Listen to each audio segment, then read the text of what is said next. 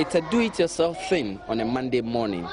Pupils of Cape 3 Point Primary School pushed to the edge.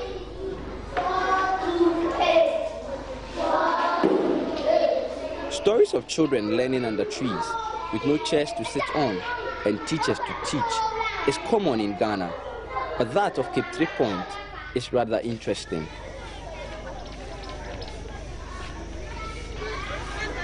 It's 10 o'clock on a Monday morning and teachers are yet to arrive for these children. It's only because most of these teachers live far outside this community and would have to commute for about 25 kilometers to get here every Monday morning. It's a dark room with very little ventilation. But what this camera wouldn't tell you though is just the amount of heat these children would learn in every single day. Yeah, it's difficult because we are facing a lot of challenges in this community. The students, some of them don't like coming to school. And even their parents too, when they complain that time, they say that they are not having money to pay even the extra classes, 30 pesos. And even for the person to get money to come to school is difficult. So at times, we the masters have to go around and give maybe some of the kids money before coming to school. Even it's horrible because in this place, they are not having anybody that they are going to say that this man is my role model or this lady is my role model. No, they are not having. So always they thought that their fathers always let me explain this one tree. I must say I'm quite poor. Fishing, go and fish. So the small money that they get, they used to cater the family. So the juniors, the kids do things that they too, when they grow up, they will go and fishing. Their future, I cannot determine their future because I'm not God. Town, the epicenter of Ghana's oil wealth, like many such coastal towns, is still desperately poor 5 years into commercial oil production, and children pay such a high price for education. The Cape 3 Point School has constantly recorded massive failures in the Basic Education Certificate examination, according to figures from the Ghana Education Service. And the result of that is not hard to find.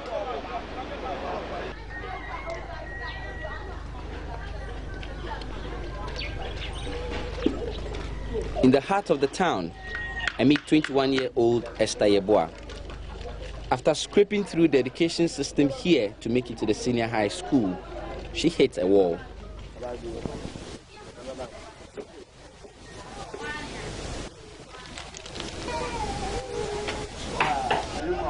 Esther, like many her age in this town, is trapped. No qualification to move on, and yet no skill to start a life. Now she has a baby.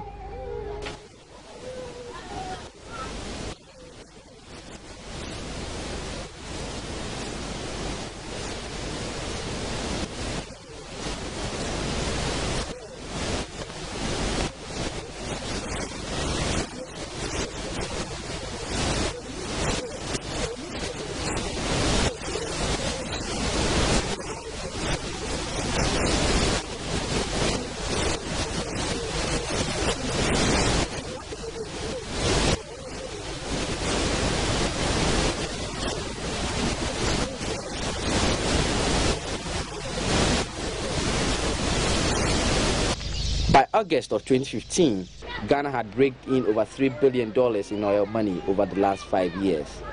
But stories like that of young people in Cape 3 Point, at the heart of the petrodollars, raises questions over where young people stand in all of this.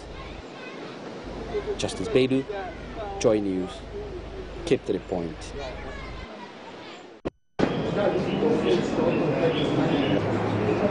Faces of frustration queuing up to complain. This is the rent control office in Takoradi, Ghana's western region. Among those here are people who are faced with rent that have more than doubled in the last 1 year alone. Most of them have been given two options: pay up or move out. The Takoradi's oil bust comes sooner than expected, because just 3 years ago, housing was a big issue in this city. New people moving in because of the oil fine at the time would pay any price for an accommodation. But just 3 years down the line, and with the industry itself having shrunk over these last few years, many people have moved out. But the prices of houses in this city has failed to drop. And the people left here, who are the indigents, they are the ones that are bearing the brunt for increased rent. The oil finds actually plays a major role. You know, there have been speculations that now that we have been exploiting oil in commercial, proportions, there will be influx of people to this region, and that is rightly so. And that also means that housing, which is already in a very serious deficit, will be created. Another huge deficit will still be created. And most landlords and landladies, for that matter, are taking advantage of this. Takoradi, the epicenter of Ghana's oil find, has always been a hype city and an expensive town to live in. But when oil came, everything changed. And according to many residents here, this change was for the worse. You are not having any direct benefit of stuff like that. Businessman Kwame Edumante was one of many who invested in real estate in this city, hoping to cash in on the demand. Now, the rooms have been doubled and quadrupled, all in anticipation of this oil business. There was no Stella Lodge as of that time.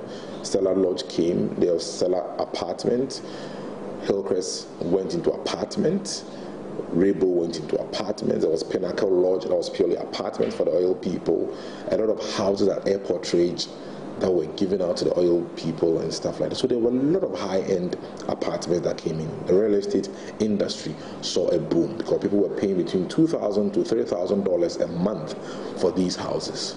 Global oil prices have taken a tumble since 2014, and the picture still looks bleak for the industry going into 2016.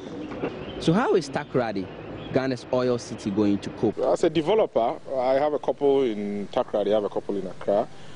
I was of the view that the Takoradi one would have moved faster, but it's not. So as it stands right now, it's just sitting there because you do all the fitting there, conditioning, plumbing works and everything. So if the person comes now, then I do the final fixtures. Because I don't want to do the final fixtures and not get renter and then it will accumulate. So they are here, this one, the other one, and a couple of two at the back yet to be developed. But right now I'm putting it on hold. It's almost a year now since we put it up. Nobody really knows what the future holds for this city, but people keep nursing hopes that they can catch up with the oil riches promised before production started 5 years ago. Justice Beidou, Joy News, Takoradi.